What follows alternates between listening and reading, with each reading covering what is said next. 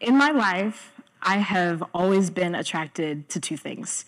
One, filming videos. I would always grab the family camera and film these dramatic stories with my little bitty toys. And on the other hand, my parents were always making it a priority for me to learn Black history because they knew that it wasn't going to be a priority in my school's education. So from a very young age, I developed a sense of voice, creativity, and my message. I'm Taylor Cassidy. I'm a social media content creator, and today I want to share with you why social media virality doesn't have the impact that you might think.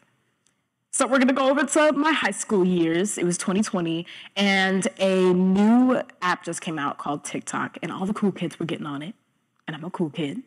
So I got on it as well, and I thought, this is amazing. This is a time for me to combine the two things that I absolutely love and put them into one. And so that's exactly what I did. Sitting on my bedroom floor on the first day of Black History Month, I created my first Fast Black History video where I talked about a Black figure in 60 seconds or less. And I posted it, and it went viral, y'all. Wow, it went viral. And thousands of people were looking at this video and seeing this message, and I was so excited because the passion that I had for Black history, people were loving it and spreading it as well. And so I continued to do it. I continued the Fast Black History series, and along with other videos, I grew my account. I got 200K followers. Yeah, 500K. Woo, 1 million followers. What? Like, wow. And when you look at these numbers, I wonder if you think to yourself, wow, this girl Taylor Cassidy is so impressive. And I thank y'all. Thank you so much. But I also want to ask you, even though you might look at these numbers and see like, these millions of people are watching her, she must have a great impact. Let me ask you, would you think the same thing if I told you I only talked to 1,000 people a day? What about 500? What about 1? Now, while you think about this, I'll take you to February of 2021. And it was 1 year after I started my Fast Black History series. And I thought to myself, man, if that many people looked at my videos last year, they're all gonna come back, right? I mean, probably even more so. Who wouldn't want to support this message? And so I pulled out all of the stops. I got a green screen, I got costumes, I got an external video maker. I went bougie with it. And I created my first Fast Black History video for 2021. And I posted it. And in the end, I was disappointed. I mean, where did everybody go? There weren't half as many people watching as there were last year. What was wrong? And mind you, there were still thousands of people watching my videos, but that wasn't the problem.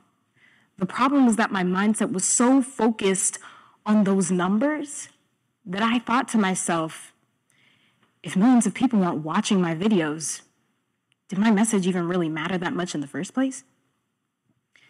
And because of this, a deep insecurity developed in me.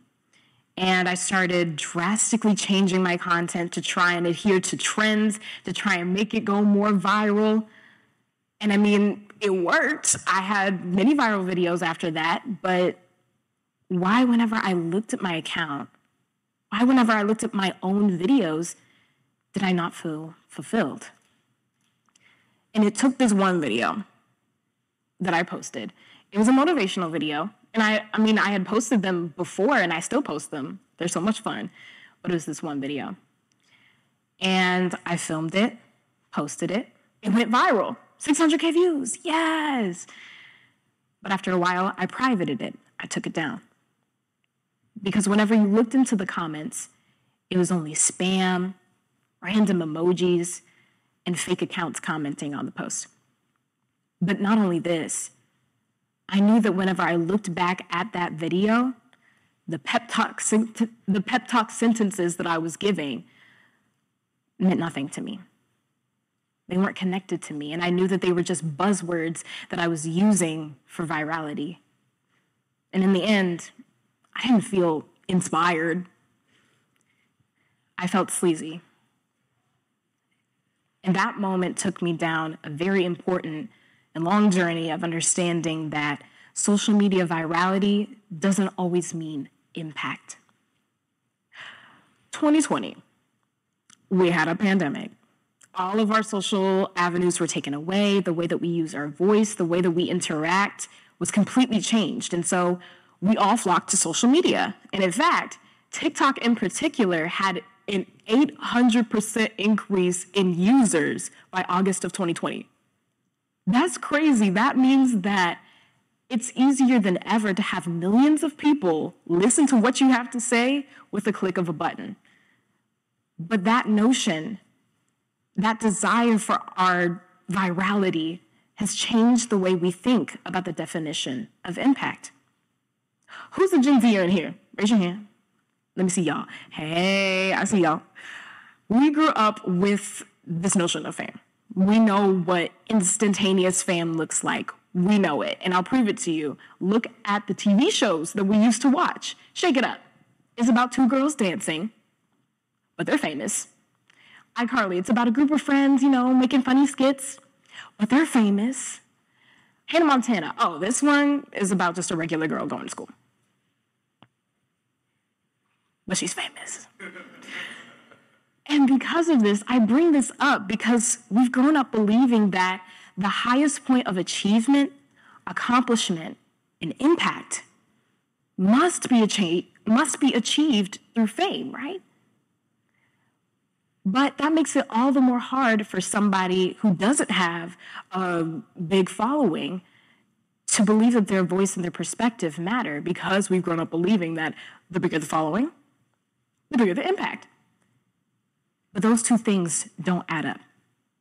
Or as TikTok users would say, the math ain't mathing. But what if I told you that you have the power to change the world even if you just impact one person? I'll show you how. Let's get into it. Have a clear message and goal, and then stick by it. Here's an example. This is a journal entry that I wrote at the beginning of my TikTok career. And I basically wrote down what TikTok meant to me, what I wanted to do with it, and what my goal was. And in doing this, I gave myself a mission statement so that if I ever got lost or frustrated or confused, I had something to come back to. And even to this day, I come back to this and I abide by these same themes. Now for you, what that means is this is the part where you cement in yourself that your perspective is needed and that it matters. And even if somebody else is doing the same thing that you're doing or talking about the same message that you want to talk about, you stay steady and share it anyway. Because your perspective and the way that you have developed your voice in this world, nobody else has done it like you have. And that is your superpower. All right, we've got our message. We're sticking by it. Now we need to check where your resolve is placed. What is resolve? Resolve is the characteristic that helps you to keep on going towards your goal, even when there are inconveniences or discomforts. It's what helps you to watch that one more Netflix episode, even though your eyes are falling asleep. It's what helps you to keep on doing your homework, Georgetown, even when you don't feel like doing it. It's what keeps you going. And I say check where your resolve is placed because in sharing your message or goal, it is so easy to fall into putting it into seeing how many people you can get in front of you, seeing how many people you can reach. And in doing that, you sacrifice your message and exploit it for fame and popularity. Instead, place your resolve in knowing that you have the very ability to impact one person and change their life, because you have the ability to change the world, but you also have the ability to impact one person who has the ability to change the world as well. And that is still so cool. So, okay, you may be thinking, Taylor, all right, I've got my message. I'm sticking by it. I know where my resolve is placed. So why in the world, whenever I post a video on Instagram, it doesn't even get 10 likes? Why is that? And I'll tell you, even though there might not be millions of people looking at your video, you really don't know who is going to stop on it and truly take to heart the words that you have to say. And that brings me to my last point. Focus on the impact of one. You see my transition? Yeah. I'll give you more examples. You know, I come with the receipts. These comments are from videos that I posted where somebody was inspired by them or inspired by my account to go out and make a change in their own life. And one of them even says that they are going into their school and campaigning for more Black history to be taught, the very message that I wanted to share in the first place.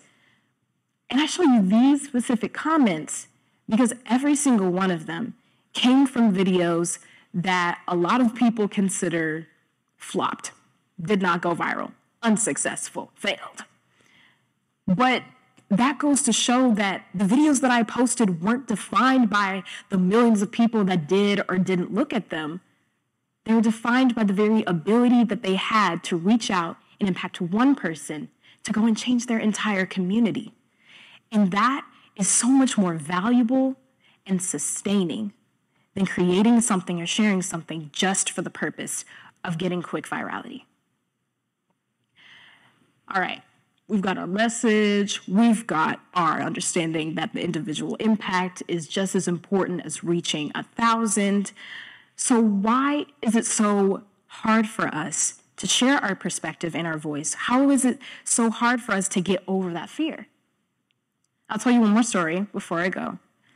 Whenever I was in high school, I entered a short film competition where I made a short film about a young Black girl going through school and finding her own identity as a Black woman in the midst of stereotypes being pushed on her by her peers and her classmates.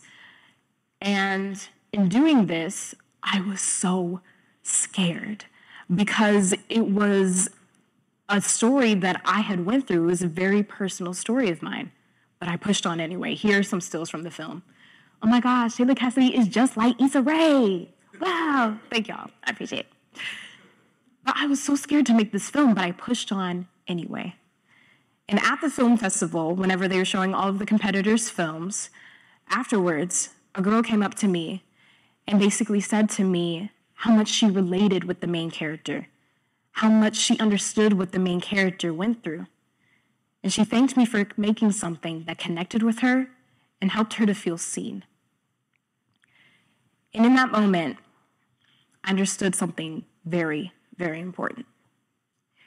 If I had let my fear of embarrassment, my fear of failure, or my fear of lack of a reaction from people stop me from spreading this message, I would have never been able to give someone the permission to let go of their own fear. For you, what that means is that the passion, the urgency, and the love that you have for your idea and your message must be greater than your fear. And notice how I said greater than, and not that fear will be non-existent. Because the very fact that fear and anxiety is associated with your message is proof that it has the power to change everything. So, as you go on into your life, maybe you'll go into business, maybe you'll go into art, maybe you'll become a Twitch streamer. I don't know, they make a lot of good money. Remember to keep steady in your message. Protect your voice from being distorted by gaining popularity and fame. And understand and focus the individual impact of one. Know that your perspective, the way that you act and interact in this world is the key to changing it. I believe in you. Keep rising. Thank you so much.